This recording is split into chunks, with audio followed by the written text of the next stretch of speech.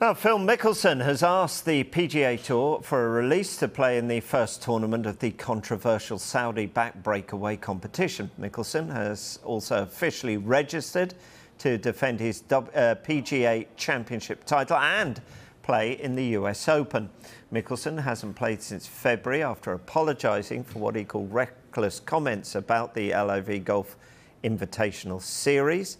Through a statement issued by his agent Steve Loy, Mickelson has indicated he wants the opportunity to play in the opening tournament of the breakaway.